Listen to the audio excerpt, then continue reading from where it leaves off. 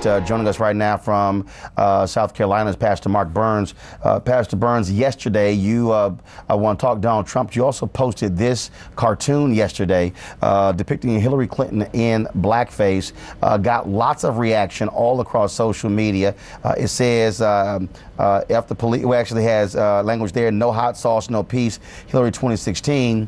What say you about the criticism of that cartoon? Well, first of all, Roland, thank you for having me on your show. Again, it's always a pleasure to be here. Just to be honest with you, in hindsight, if I would have, I don't think I've used the best judgment in utilizing that picture. And I don't want to sound like I've taken a step back, because I still stand behind the message that picture represents. But I obviously offended so many people, and the blackface is offensive.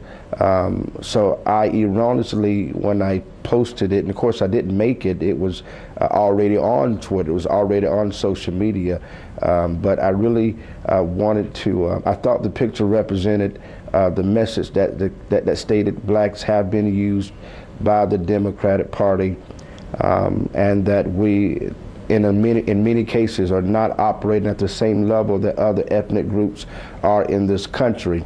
And yet we've been voting en masse. And yes, we have progressed a lot. We've gained a lot, but we're still not moving at the same speed that other ethnic groups are in this country.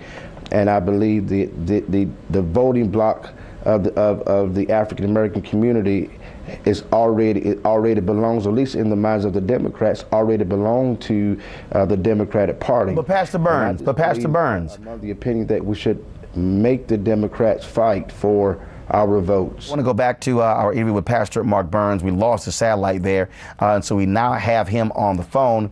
So Pastor Burns, as we were talking, for your apology, was this asked for by the Trump campaign, or did you make it on your own accord? Absolutely not asked by the campaign, not at all. Roland, I'm a pastor, contrary to some maybe in the public, general public may not believe, but I truly love people. I truly believe that when there's an offense that is done, even though if it was not even intentional, if there's an offense done, I believe it's our biblical obligation to offer the apology.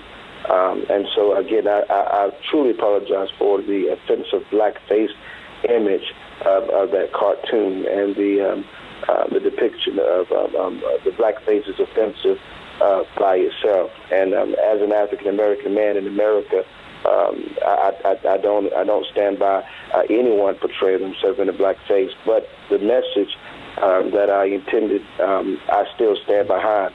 But my apology is because I think my message got lost in the translation of the methodology began to overshadow the message. And so I don't stand behind the methodology. So obviously, in hindsight, if I could do it again, I would still get the message out there, but use a different methodology. You made a point about Democrats and them taking the black vote for granted, but here's the reality. Republicans have not made a consistent effort to actually go after the black vote. There are examples of Republicans who have done that. George Vinovich, the late George Vinovich, who was, of course, the mayor of Cleveland, governor of Ohio, who was a U.S. senator from Ohio, sat down with, worked with, communicated with, partnered with, and when he ran for the U.S. Senate, got something around 40% of the black vote. So I think one of the mistakes that Republicans make, whether they're black or white, is to somehow put it on black folks as if black folks are dumb, as if we don't make smart choices, as if we're not making informed choices. Black folks are making informed choices, and that is when one party routinely ignores them, then where else are you going to turn to?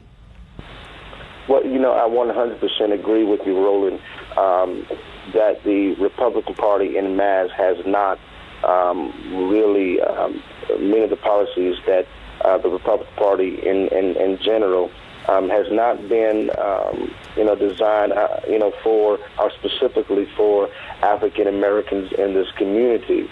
And in general, the Republican Party, not saying that all Republican candidates, but en masse, the Republican Party has not went after the African American vote as the Democratic Party has done. And I do agree with you that, in large partly, it's almost as though that between the two parties, you're not really giving the African American community a choice to decide, because you're going to support the party that you feel that has policies that are related to your community.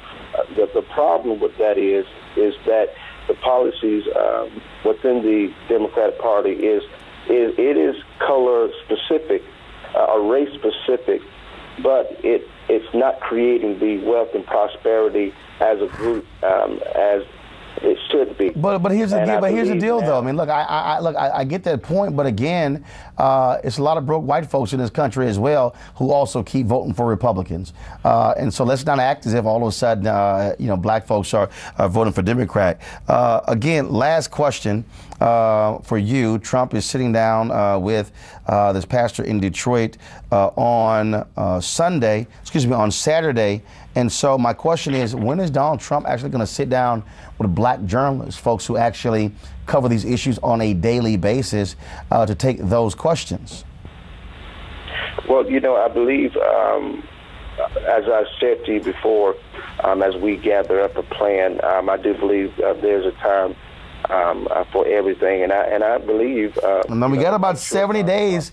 I think it's like 69 days left before the election, so time is kind of running out. I mean, all right. Well, Pastor Mark Burns, we certainly appreciate it. Sorry we had the technical difficulties, but certainly thank you for joining us right here, NewsOne Now, TV1. Kickstart your day at 7 and get the news you need from the perspective you want. NewsOne Now with Roland Martin, every weekday morning at 7 on TV1.